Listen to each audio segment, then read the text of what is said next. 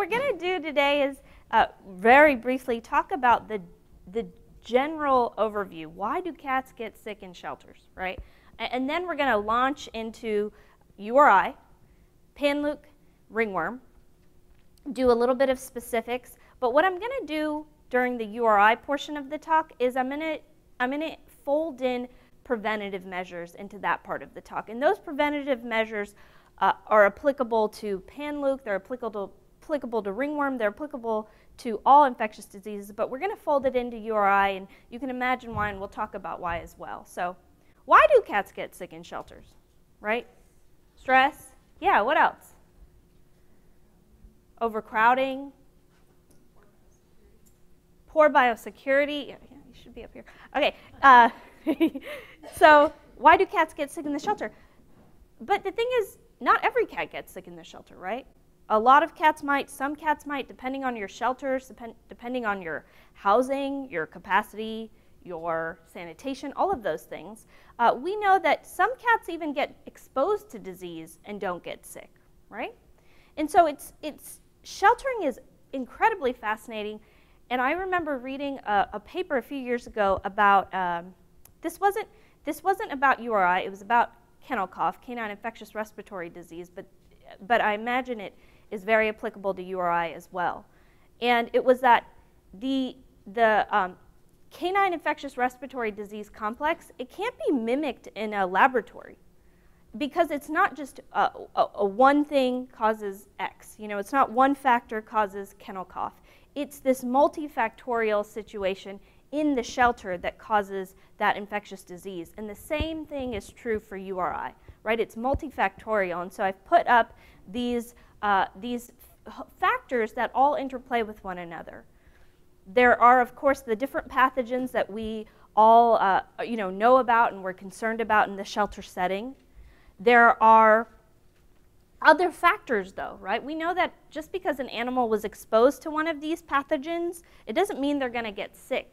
There are host factors that contribute to whether the animal gets sick, things like age, right? You've seen this many times, that often the kittens who have the worst URI, or the cats who have the worst URI, are kittens, right? And so that's age playing a factor in my immune system's not completely developed yet, I'm not as resilient to certain pathogens, and I'm more likely to get more severely ill. Same with the degree of stress, their general medical state. Did you come in medically compromised? Are you pretty robust? If you're pretty robust, you're going to hopefully fight off exposure more so than a sick animal would be. But then there's a whole nother set of factors which we are constantly dealing with in the shelter, which is all of these environmental factors, or husbandry factors, right? You mentioned crowding, sanitation, biosecurity. I put up here as well ventilation, air quality, the type of housing we have, how we use our housing. All of those things interplay, right? And I'm sure we can talk about tons of examples, but I'll give you an example. When we are crowded, we might not have our portals open for our double compartment cages for cats, and so we've closed our portals, which means that what happens now? That means that every time we go to clean a cat's cage, we move that cat out, we stress it, we expose it to potential fomite transmission, we double the amount of time we use for cleaning, because now we got to go put that cat into something, a different cage or a carrier. We have to clean that cage, go back and clean the other cage that animal was in, whatever that looks like. So we've also reduced our relative staffing capacity. So if I'm a staff member and I'm cleaning on it in the morning, and I'm typically used to 30, 40 cats on site a day, but we are in a situation where we have a lot more cats, and now we're dealing with 60 to 80 cats a day, there's still the same number of us cleaning. There's still only 2 or 3 of us cleaning, but now we have double the amount of animals. And, it will be very hard for me to do as thorough of a job as I would want to do if there's double the amount of animals I have to clean. So I'm probably going to cut some corners where I can. So that's one example, but I bet y'all can think of many examples where all of these environmental factors, which the truth is they all revolve around crowding. They all revolve around capacity for care, because when you're crowded, all of these other factors then get compromised, right? So these are the different factors that interplay with one another that result in certain animals getting sick and create kind of the population dynamics for infectious diseases in your shelter. Let's launch into upper respiratory infection. You can imagine why I've put this first, because how many folks out there battle URI? Everyone's hand is up. Yes, right. It is ubiquitous. The good news is that we have, every year we get better and better. We learn more and more about how to combat URI, how to prevent URI, even more so than how to treat URI. We want to focus on preventing URI because that's the key here. But everyone has seen this type of scenario, right? So let's talk about URI. I think everyone is up to speed on this, right? URI in the shelter, so endemic URI, is so closely related to stress.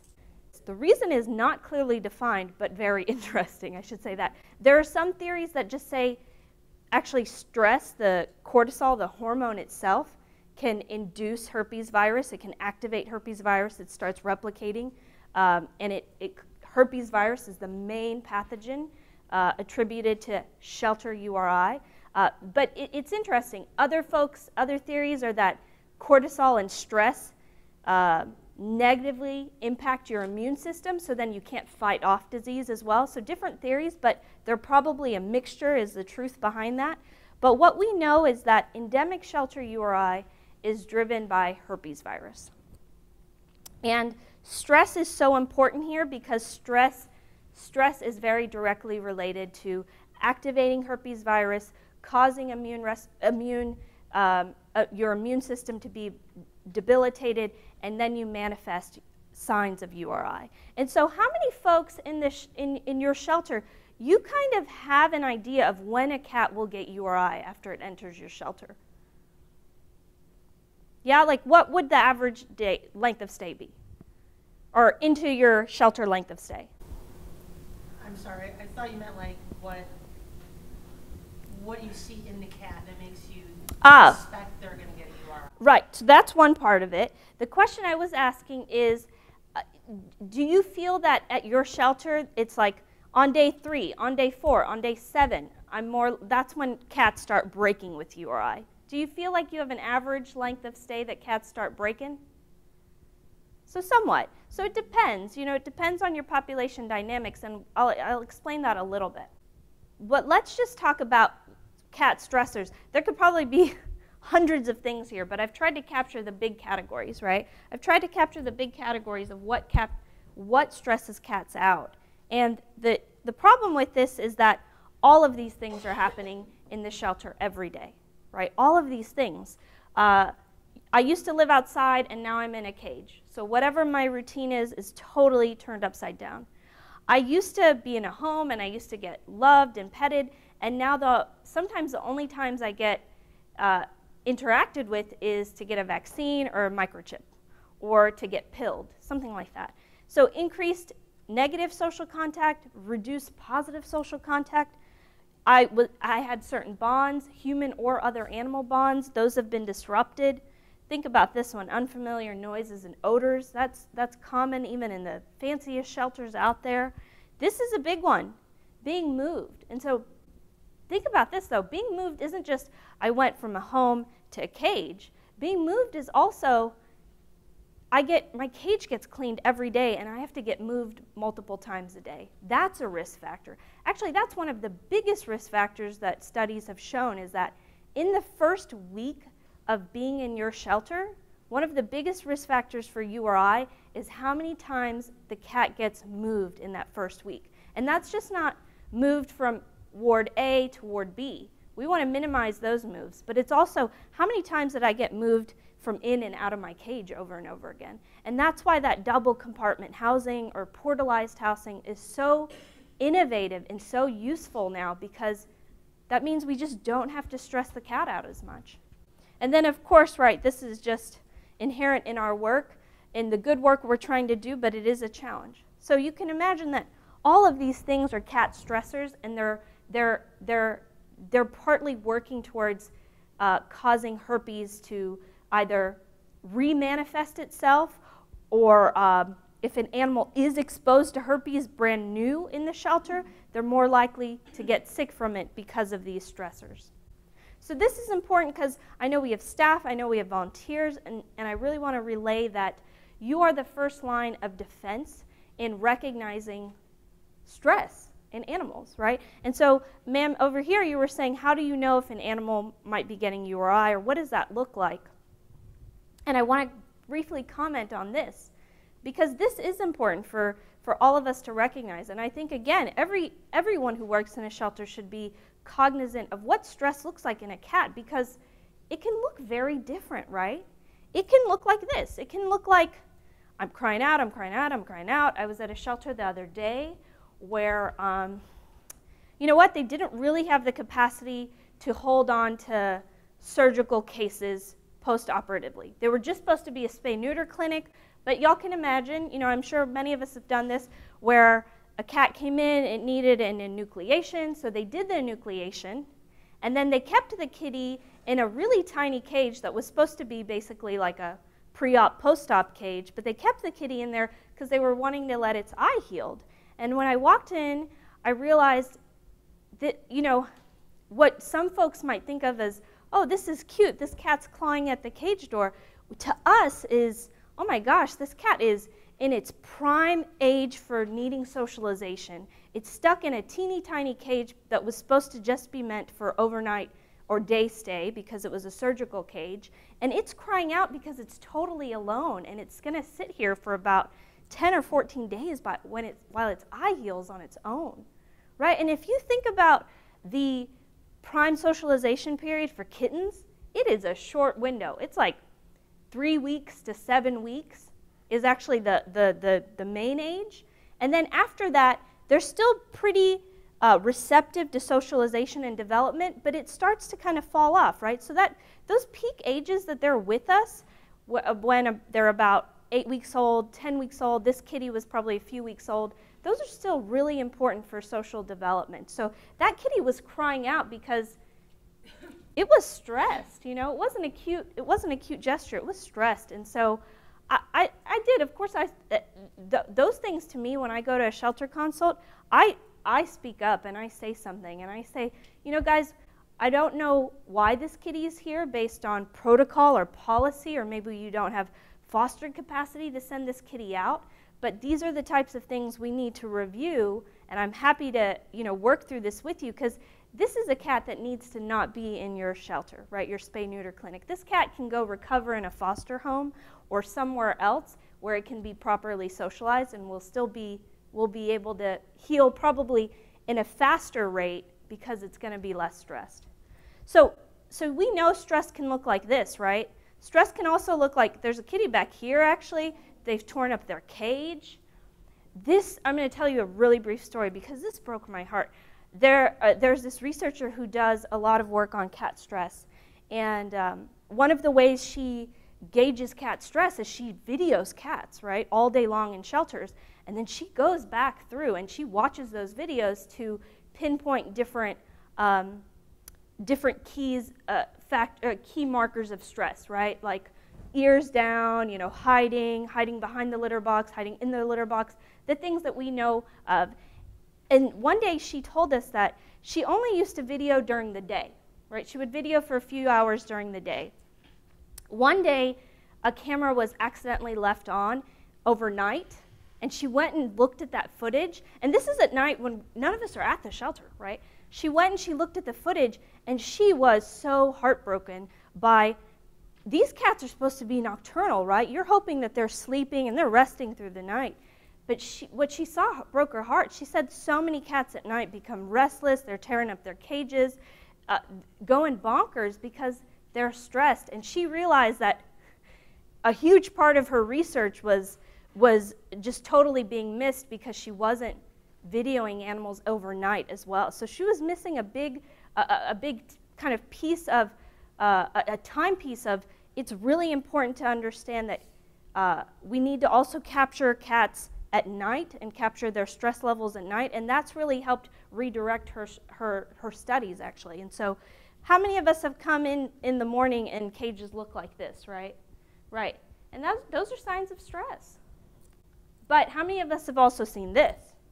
So the opposite, right? The opposite. We're tense. We're feigning sleep. We're not eating as much. The coat starts looking crummy, starts getting dandery, all of these things. Resting in the litter box. So such important signs for staff, for volunteers, for all of us to really pick up on, because you're first line of defense. And there are shelters I go to where I'm a big advocate of every single cat, no matter what ward you're in, deserves a hide box. Every single cat deserves some type of way to hide, or some type of option to hide. And that could be a curtain on part of the cage, a hide box, a perch with a towel over it, whatever that looks like, whatever your shelter can manage. Every single cat deserves that, because every single cat deserves the option, the choice to hide if it needs to hide. And so say you work in a shelter and you're volunteering at a shelter, and leadership just isn't into the idea of hide boxes, because they say, well, if we give them hidey boxes, then they're just hiding and they're never going to get adopted. Then you can go to them and say, I've seen this cat. It's trying to hide in its litter box. It's trying to hide behind its litter box. Or you know what? Its cage looks like this in the morning. This cat needs the option of being able to hide, because that's the only way it's ever going to eventually present better and more appropriately in its cage if you ever want to get this cat adopted. So important that we all are very cognizant of these stress identifiers. Okay, transmission of disease. This is the first thing right up here. Reactivation by stress. I know that's not exactly transmission, but that is the primary way that URI develops in the shelter. Many, many cats are already harboring herpes virus when they come in, but they're healthy. It's actually kind of like many of us harbor the chickenpox virus, right? Like if we had the chickenpox when we were young, it actually stays in our nerves, and we might not get any symptoms from it again, but sometimes when we're older or we're stressed, it remanifests as shingles because we're stressed. So it's a very similar concept with herpes. Not all cats develop URI signs, even if they're harboring the disease inside their nerves, but many of them will when reactivated by stress. And the reason I asked earlier is, do you have a ballpark of when URI strikes at your shelter or breaks, is because there's a very kind of concrete phase. It's usually within 4 to 11 days. So a cat enters the shelter, becomes stressed, and then they manifest with signs of URI in about 4 to 11 days. If it's a brand new infection, they'd never had herpes virus, they were just exposed to it maybe in your shelter, right? Because the herpes virus is in every shelter. Calicivirus is in every shelter. It's just not every cat manifests those signs. It's in every shelter, because even healthy animals carry those pathogens. But if the healthy animal is exposed to it for the first time, then that incubation period is a little different. And so, you can kind of gauge cats are getting stress is reactivating herpes virus, or we're getting new cases of herpes virus. So you can kind of gauge that. Other transmission routes of herpes, calici, some of the other pathogens that contribute to URI are going to be mycoplasma. They're going to be sometimes, but rarely, bordetella. Things like chlamydia, sometimes also uncommon, but can happen. Unlike dogs, aerosolization isn't important, and the main reason is just cats don't have the lung capacity to cough up and aerosolize pathogens. Dogs can aerosolize pathogens up to 25 feet. Cats just can't. They don't have the lung reserves and the capacity. But droplet transmission up to 5 feet is a real thing. And then fomites. Y'all have seen this picture probably if you were with me earlier, but fomites. So this is important to me here. I think it's important. I like cages like this. I know, folks have different cages now, sometimes plexiglass covering. I'll be honest, I still like stainless steel, because stainless steel is hard, it's sturdy, it's hardy, easy to clean. I like stainless steel too because the kitty can do this. And the kitty can reach out and the kitty can say, take me home today. I still like that very much. And I put this here because because fomites, we're the culprits to fomites. People being able to touch healthy cats, that's much less of a concern of fomite transition.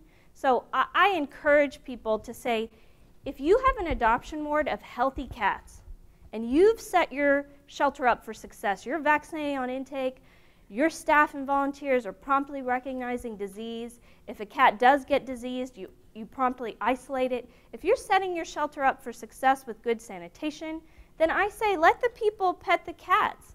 That's what helps cats get home, right? That's what helps cats get into a home. So I'm a big advocate of that. Okay, everyone has seen this, right? I mean, this cat just looks unhappy. This cat just looks miserable. You can imagine it's probably similar to when you or me, we have a cold and we just want to be left in bed and watch Netflix. You know, this cat is like, leave me alone, I want to watch Netflix. But you've also seen this. This is painful, right? But you know what? This is painful too. They're both painful. And so all of us have seen these clinical signs. I won't go into it. One interesting comment is if you do see cats coughing, that's not as common, right? That's not as common of a sign. So double check. Those are when you might say we need to do chest. You might recommend to the vet or your med staff, hey, I saw this cat coughing a little more, or it's a little bizarre. And that should hopefully raise a red flag of maybe we need to do x-rays, make sure this kitty doesn't have pneumonia or something else going on. URI treatment. This is the main concept here, minimize patient stress and discomfort. And this is where staff and volunteers are really paramount. The URI is driven by stress. It's primarily herpes virus. There are bacteria that create secondary infections, right? So when you have the cat with the green snot coming out, the yellowish discharge, you know that there's a secondary bacterial component on top of that virus, right? And that's when we reach for antibiotics. But it is really important in the shelter setting to minimize stress and how much we actually have to handle the cat. That's probably the most important component of treatment because for most cats, the disease is going to be self-limiting. You know, they're going to run their course over a few days. When they have that secondary infection, of course, we need to treat them with antibiotics. But for the most part, they're going to self-limit as long as we provide kind of like minimal, I like to think of it as less is more, minimal supportive care. And I'll talk about this a bit, you know. There are things like maintaining hydration, and we don't always think of that, but that's important. You know, when we have a cold, we're losing a lot of fluids through coughing, through sneezing, and it's really important to keep your respiratory tract hydrated so you can actually keep coughing and getting stuff up out of your respiratory tract. So maintaining hydration is really important because we know lots of cats stop eating when they're sick, right? So reaching for fluids, if you're staff or if you're helping, reaching for fluids is sometimes really important because we want these cats to stay hydrated. So sub-Q fluids is often really important, and it will expedite a treatment. Things like promoting nutrition, and y'all know this, warming up hot, smelly food, because one of the first things that happens is their nose gets clogged up and they can't smell anything. So hot, you know, really gross smelling food that they love, hand feeding them, trying to promote positive plane of nutrition is really important, again, to expedite how fast they clear URI. When needed, we'll treat bacterial infections. First line of defense is going to always be doxy. And the reason it's always going to be doxy is because doxy is once a day, so that's less stressful, right, than having to pill them twice or put medicine down them twice. Doxy is less likely to cause diarrhea compared to something like Clavamox, thank goodness. Doxy has really good eye penetration. So I've mentioned all of this because of this. You don't have to, when the doctors and the medical staff reach for doxy, that's great. because doxy has good eye penetration, so you don't have to double up on eye drops or eye ointment. And think of how great that is. That means I don't have to go in, grab the kitty, and put eye stuff in it. And that, again, is minimizing stress for the cat. So important from a variety of ways. Doxycycline is also just anti-inflammatory in nature, so that helps too. So lots of good reasons for doxy. Respiratory guidelines in veterinary medicine recently came out, and doxycycline is noted as the best first-line defense for run-of-the-mill URI. Things like lysine, I just talked about eye ointments. Lysine was pretty common. It might still be used at some of your shelters, but lysine has been proven time and time again to just not be effective. And I put this up here because I want you all to think of the fact that if you're having to give the kitty like a bolus of lysine, that's stressful. And you're handling the animal, things like that, so it's just not worth it because lysine has just been proven not to be effective. Yes? So we actually mix a powdered lysine into our dry food. Yes. So all of our cats get Sure. lysine mixed in with their food. Is that? Sure, so she was saying, we mix in powdered lysine into our food, so everyone gets it. So I'll mention this. It's probably not a good use of your money. I don't know how expensive it is, but it's probably not a good use of money because there's no evidence for it actually helping. And I will say this, there's been one study that showed not the powder, but when you bolused kitties with the lysine gel, that actually resulted in more URI. And the interpretation from that was that, again, handling the cat over and over again to bolus it was probably more stressful. So there's probably no harm in giving like the powdered up lysine in the food, but there's no benefit. Almost hands down, no study has shown any benefit. So probably not a good use of money. So I'm going to put that up here too. So important that minimizing amount of stress is so important. Things like if you're treating or if you're helping with treatment, even things like the same person being on treatment is valuable to the cat. Just the cat knowing who's going to come, who's come to the front of their cage the next day and the next day has been shown to be less stressful for the cat. Treating at the same time each day, just like feeding at the same time each day.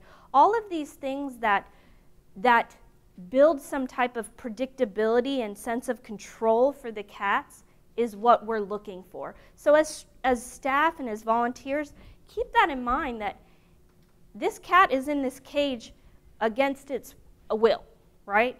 And so the best thing, the most we can do is try to build some semblance of predictability and control for that cat. So the things we can do are spot cleaning so we don't ruffle up its house every day, try to treat it and feed it at the same time, things like turning the lights on and off at the same time, the things we would do for our own cats at home, right? We fall into a routine and right? Like my cat wakes me up every single morning.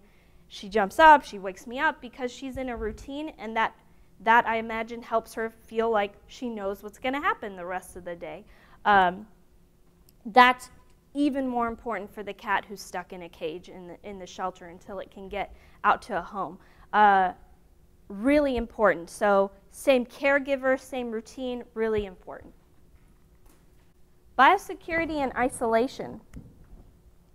I'm going to say this, that if you have isolation, you want to move cats with URI, especially cats that have signs of secondary infection and who are on antibiotics, into isolation. And that's really important just for antibiotic resistance issues. Things like salmonella can overgrow. When you give cats antibiotics, it can cause salmonella in their gut tract to overgrow, and then you can get a salmonella issue. So those are things you want to isolate into a separate ward. You don't ever want to have animals on antibiotics regularly in your adoption ward. So really important to remember that. But the thing is, once they've clinically resolved, the amount of pathogen they're shedding has decreased significantly. So you don't have to keep that cat back in isolation for, some minimum amount of time. There's not a minimum amount of you have to be back in ISO for 2 weeks. It's really important that as staff and as volunteers, you monitor the cats every day. You ensure that they're improving every day. If they're not, you flag it for your medical staff. And that you're able to tell your DVM or your med staff, this cat has significantly improved and it's ready to move out. Because again, y'all are the first line of defense in saying, this cat's readily improved, it hasn't shown clinical signs for X amount of days. The likelihood that it's shedding contagious pathogens is significantly low. The best thing we can do for this cat and for our whole population is to get this cat moved through our system. So really important there. I love spot cleaning, so I put that there.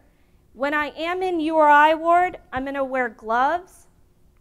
I'm going to wear a separate smock so that when I go out to general population after that, I don't have those pathogens on me. So I'm going to make sure I protect my hands. I'm going to protect my top at least, and I'm going to change my top or take off my PPE, whatever I'm wearing. A little bit about disinfectants. Herpes is really easy to get rid of with any disinfectant. Caleci is the hardier one. So Caleci is a non-enveloped virus. Caleci is the one you want to use something like Trifectant or Rescue, or we spoke about this morning, if you're using a product like bleach, you just got to make sure that you use a cleaner first, and then you apply your bleach at the right dilution to make sure it gets your pathogens. But yes, bleach, Wizzy Wash, they'll get Caleci too.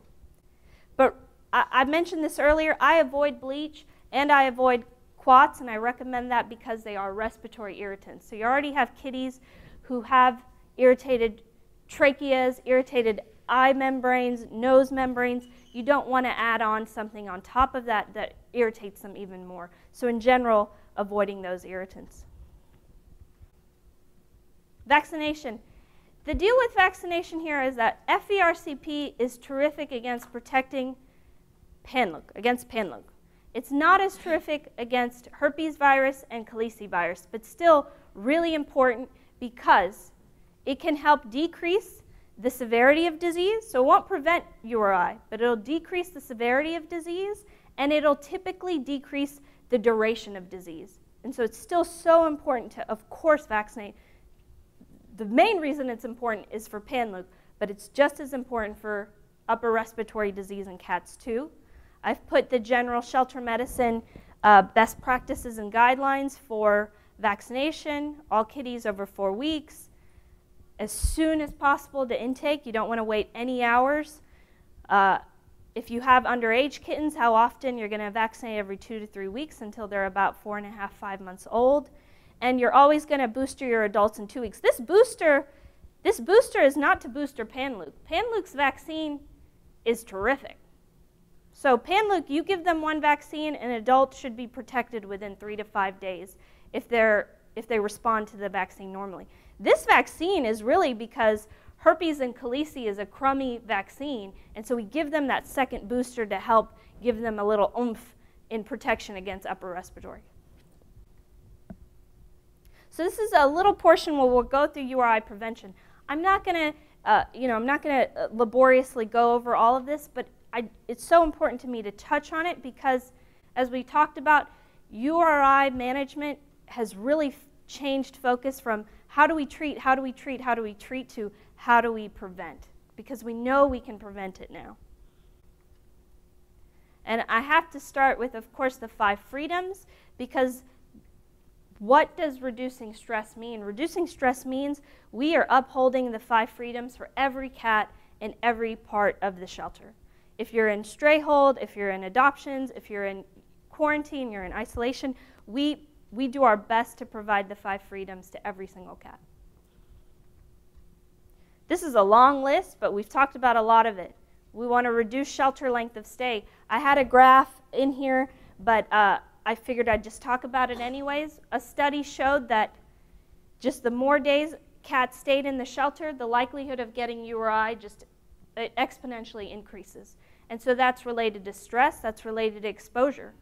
But you know too that the longer each animal stays, that means the larger our daily inventory grows, right?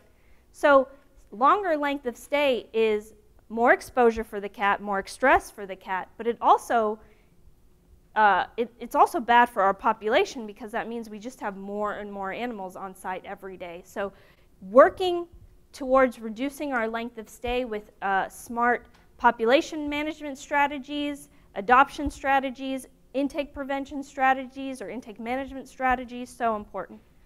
We talked about these other things, avoiding crowding, the importance of good housing where we can just shift a cat over, spot clean around it, hide areas, minimizing necessary movement. So, of course, separating dogs from cats, just the noise, routine care, enrichment. So I'm just going to go over a few things.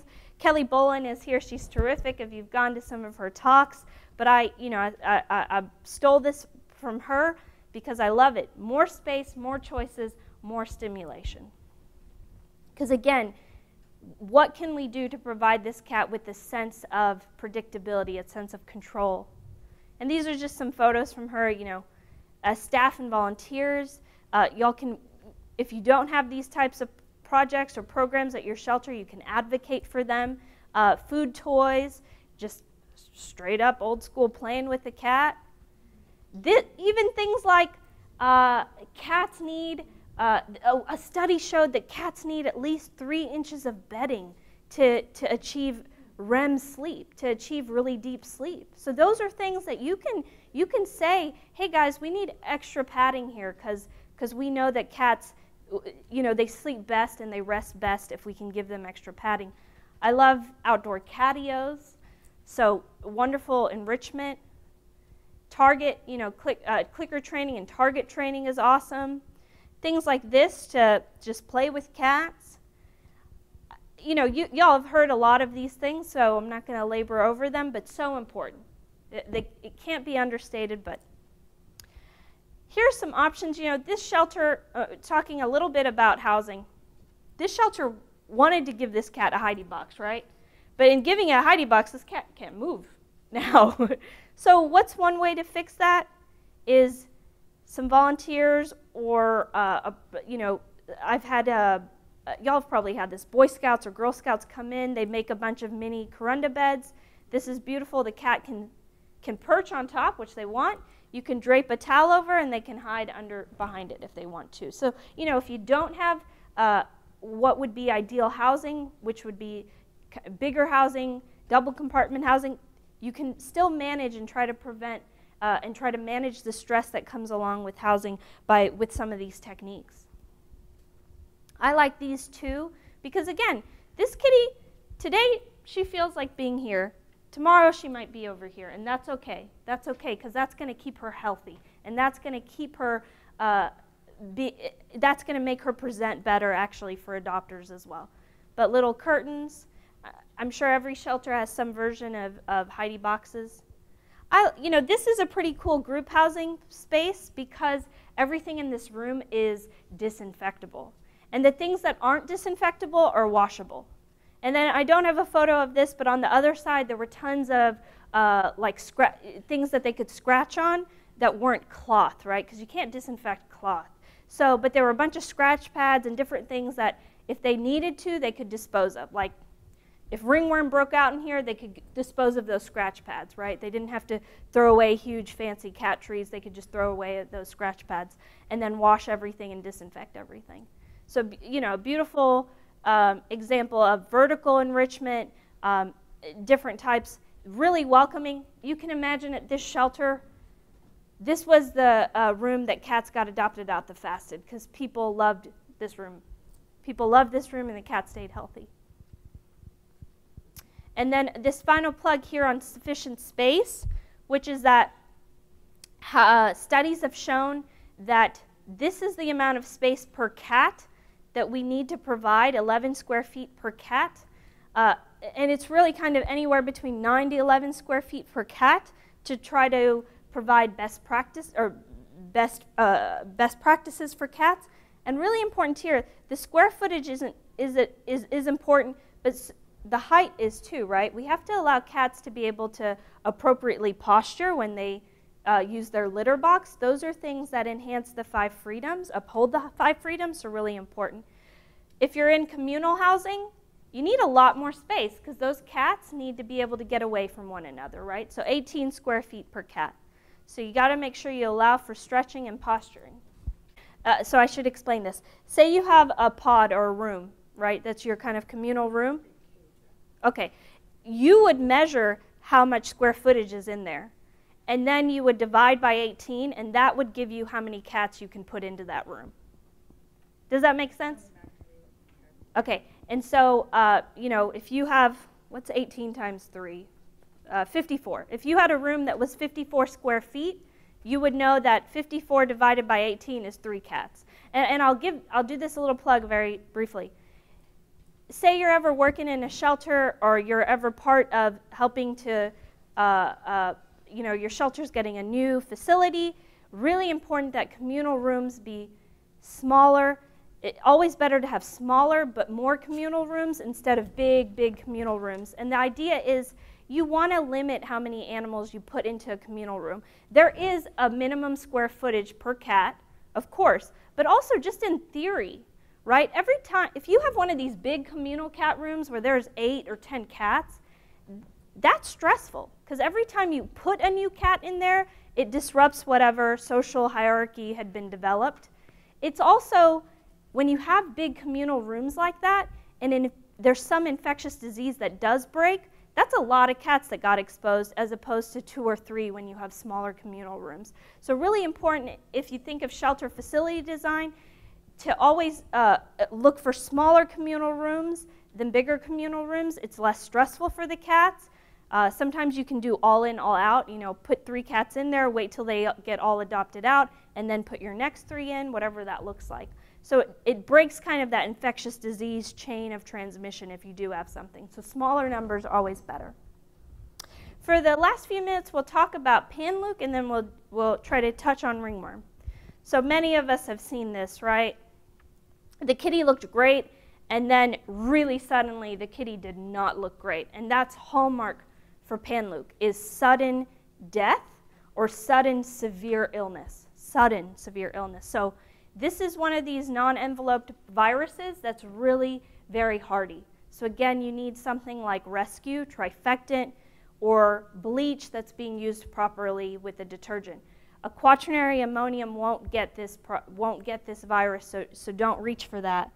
We know that it's highly contagious, fecal, oral, and fomite transmission, because again, it's really hardy. So if you get it on your smock or your scrub top, or your shirt, it's going to hang out on your clothes for a while. And if you go and touch and handle a kitten that's super susceptible to it, you're gonna likely transmit it, right?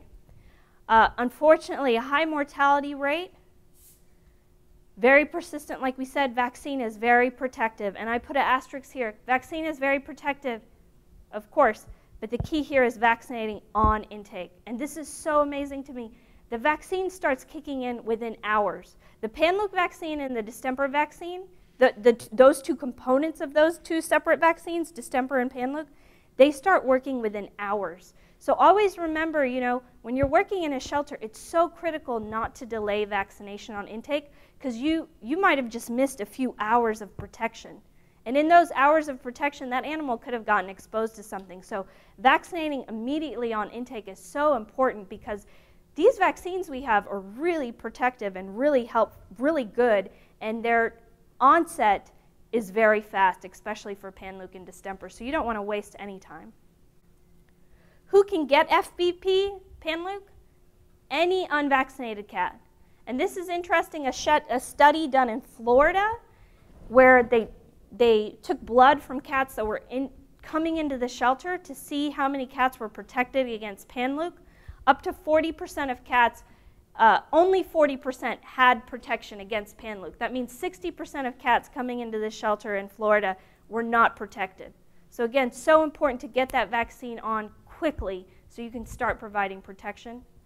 Kittens, of course, we know are most susceptible because maybe their mama gave them some antibodies when they were nursing on them, but maybe not. We don't know what their mama gave to them through their milk, right? We don't know. So that's why kittens are just always considered the highest risk, because we never know how much antibody they had from their mama, and we never know. We keep vaccinating until they're a certain amount of age, so we know that the vaccine kicks in. And then just in general, why do we see so much pan-luke during kitten season? Why do we see so much ringworm? It's just that out in the environment, out in the community, there's just a much higher population of susceptible animals because that's when more and more kittens are born, right? This is a kind of makeshift graph up here, but the real reason I put this up here is that if a cat's exposed to pan-luke, the incubation period, so the amount of time it might take for that cat to actually break and show signs of pan-luke can be up to 14 days. But in general, it's usually going to be somewhere like a week, a few days, 5 to 7 days. So I got exposed to pan-luke, I wasn't protected, and I'm going to break with it in typically 5 to 7 days, at most 14 days. But what's most important is that I might break with it on day 7, but I could have already been shedding pathogen on day 3 or 4. So pan-luke, an animal might not show signs, but it might already be shedding pathogen. So that's why it's so important. Again, first line of defense, when you start, you know the cat's the best in your shelter because you're dealing with them, you're handling them every day, you're working with them every day. When you start noticing something abnormal, diarrhea, a little bit of vomiting, a little bit of lethargy, especially in a kitten, that's the first sign of something could be up. And if it's pan-luke, this cat could have been shedding 2 or 3 days before I first noticed it was sick. So I need to isolate this cat and touch base with medical team to figure out what's going on. Clinical signs, we've all seen this, but this is what's most important here. Sudden death. And so if you come into your shelter and you have a kitten that died overnight, if you send a kitten out to foster, the foster says it died abruptly, we don't know why, your first thought will always be pan-luke, pan-luke, pan-luke, right? It should always be pan-luke, and you're always going to want to make sure the shelter medical staff tests for that. Because your test might be negative, and that doesn't mean it's not pan-luke. It might be negative because we caught the cat at a time it wasn't shedding, because it's not always shedding pathogen. Even though it's infected with pan-luke, it's not always shedding. It's intermittently shedding it, and it's transiently shedding it. So if that cat died overnight, if that cat looks and, it walks and looks and talks like pan-luke, even if it's negative, I still consider it highly suspect until proven otherwise. Treatment, this is so important. This is really important. You're only going to isolate and treat if you have the capacity to. And this is so important. By capacity, I don't just mean you're able to put it on fluids. I mean, or able to provide supportive care. I mean, can you isolate it away from the rest of the population? Because if you can't, then you're doing a disservice to the whole population. So the first step to treatment is always, do I have the capacity to treat pan-luke? Do I have the capacity to treat parvo, ringworm, whatever that looks like? And the first question should always be, can I put this, do I have the capacity to humanely house this animal somewhere in appropriate housing with appropriate care, and it's not an exposure risk to other animals, right? That's always the first question. After that, it's going to be supportive care to get them through it. Sometimes you need pain meds, fluids, etc., antibiotics. Usually after an animal's treated, they're going to stop shedding about 2 to 4 weeks, usually about 2 weeks. I always do this. If I have an animal that we got through pan-luke, I snap test it at the end of treatment too to verify that it stopped shedding. There's a caveat there, right? I just told you a few slides ago that snap test isn't always accurate, right? And it's not that it's inaccurate, it's just that the cat might not be shedding at that time. So I always still do this extra snap test at the end to give everyone some peace of mind that, hey, it doesn't always capture it, but if I have a negative, I at least feel a little better that they stopped shedding. I'm going to bathe and dry because, again, pan-luke is really hardy, so I want to make sure I've bathed and dried that animal of any contaminants that could have been on his coat. I'm going to vaccinate. I'm going to keep vaccinating it as usual, get it back onto its protocol. Just briefly, we talked about decontamination. And then really important, decontaminate all points of contacts, including intake processing tables, any carriers you might have used, any restraint items, etc. Prevention is going to be vaccination immediately on intake. This is a really important one, guys. Don't randomly commingle litters. And the reason for that is you never know what a litter of kittens is harboring when it comes into your shelter. And so if I put a group of 4 kittens with a group of 5 kittens, I could have just exposed 9 kittens to something like panleuk or ringworm, right? So it's really dangerous to commingle litters. And I'm going to be honest and open. There are times where shelters commingle kittens. I'm going to say that one of the few times that's acceptable and okay is if you had those kittens out in foster, you monitored them for a quarantine or observation period, no one got sick during that time, you bring them back to the shelter for adoption. Maybe in those cases you can commingle because you basically observed them for a few weeks out in foster, right? Otherwise, it's so risky to put cats together from different litters because you never know who could be harboring what. If you do have like a singleton and you want to make sure that the singleton gets socialized, so you need to commingle it with another animal, right? That happens, right? That happens all the time. Some rules of thumb are going to be commingle it with the least amount of animals then. Don't put it in with a litter of 5 or 6. In case it breaks with something, you just exposed 5 or 6 animals, so don't do that. Commingle it with maybe 1 or 2 other animals that are of its age and of its weight. And then ideally, only commingle it if you've been able to observe it for a few days, ideally 2 weeks, to make sure it doesn't break with something like panleuk, right? Okay, provide vaccination. We talked about this earlier, so I won't go into it. I apologize, I only have 5 minutes, but I'm going to briefly go over ringworm. Feel free to touch base with me afterwards. We've all seen this, right? Okay. Ringworm is actually a fungus, a weird name, but it's actually a fungus. In shelters, it's mostly M. canis, Microsporum canis. Really contagious to other cats, can be contagious to dogs, can be contagious to people, particularly people who are exposed to it a lot, like all of us, children who are not as immune robust, and the elderly, or pregnant people, or people on medications that cause immunosuppression. So important to remember that people can, of course, get ringworm. The ringworm spores are what's infective. That's what grows on the hair. That's what we're trying to treat when we apply lime sulfur or other topical solutions to try to rid them of that ringworm. And then we treat them with oral medication as well to kind of treat them from the inside out as well. So both is just as important. Ringworm spores are very hardy. There's good and bad here. Ringworm, I mentioned this earlier, ringworm isn't like mold. So if you have mold in your house, mold will multiply in your house. Ringworm won't. So it's a fungus, but it can only multiply on the host. So once it gets in the environment, it won't multiply, which is good, but it will sit there if you don't appropriately decontaminate it, right? Any cat, and I'll tell you that the ringworm outbreaks I've worked on at shelters, it was always a situation of the shelter was crowded, there were lots of underage kittens, maybe mamas with kittens, so a lot of susceptible animals in a small, tight space. That's almost always the biggest risk factor. Kittens are most at risk because they're not as immune robust. And then kitten season is interesting.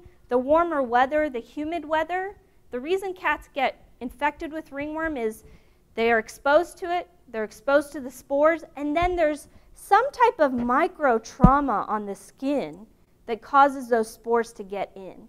And micro trauma can even be humidity. You know, humidity causing kind of micro abrasions, and that's why we actually see more ringworm during warmer, humid seasons. We've all seen different variations, right? Any of this could be ringworm. These are all actually true ringworm infections. Treatment is going to be oral medication to treat from the inside out, and then topical treatment. And many of you might be involved with this because I've worked with lots of shelters where volunteers, if we didn't have volunteers, we would not be able to handle ringworm. So really important that when we do tropical treatment at the shelter at home, what we're doing is we're trying to reduce environmental contamination, and we're trying to cleanse them of those spores off their coat. That's the most important part there. This is important too. This is not a dip. We used to call it a dip forever, right? We used to fill up a sink or a bucket with the right solution or concentration of lime sulfur, and we would dip the cats. But nowadays we know that we don't want to dip, because if I have a big solution of lime sulfur and I'm dipping every cat, then I'm cross-contaminating every cat as well, right? So really important that nowadays we reach for things like the garden rose sprayer to spray down, gently spray down every kitten. Take a rag and make sure you get those places on the face that are hard to get with the sprayer.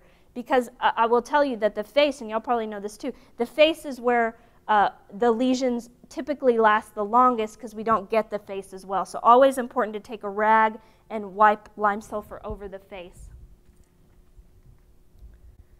Typically takes at least 4 weeks. After med staff has cleared them, always one more topical treatment before you introduce them back to the general population to cleanse their coat. Decontamination, I spoke about this morning, but the most important is the cleaning part. Mechanically removing spores from the environment is the most important part. If you need to vacuum or if you need to clean floors, you don't ever want to use a broom. You don't ever want to do anything that can aerosolize or make the spores airborne. You want to use something like a Swiffer, because it's electrostatic, or a vacuum. And then if it's a vacuum with the bag, you would just throw the bag out, right? Or the canister, you'd empty it out. And then I put the rescue dilution here, but we now know that other products will work too, as long as you do the really good cleaning component first. And then prevention is going to be screen for it at intake. That's the best way. Thanks, guys. Here's my email. Thank you.